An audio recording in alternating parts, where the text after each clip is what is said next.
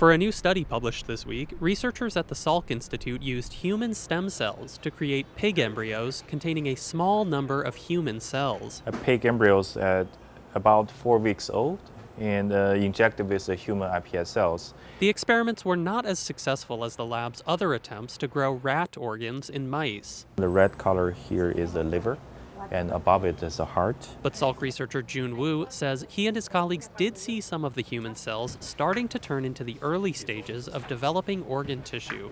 We see the human cells become the precursor of the cardiomyocyte, the heart, and also the liver, the pancreas, and the gut. So the potential is there. Creating human-animal hybrids has been seen by some as a potentially promising way to grow transplantable organs in animals to help human patients. But this research has also been the subject of ethical concern. Some worry about the possibility of creating animals with partially human brains. And on the back, you can see the spinal cord. Human cells were not found in the central nervous system of the early-stage embryos in this study, but Wu says he shares those concerns. There's still a possibility that in the future studies that we can find the human cells in the brain of the pig at the early stages.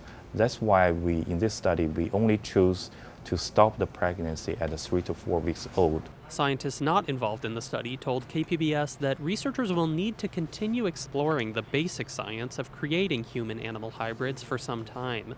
But they said this study establishes important groundwork for developing new ways of meeting demand for organ transplants. David Wagner, KPBS News.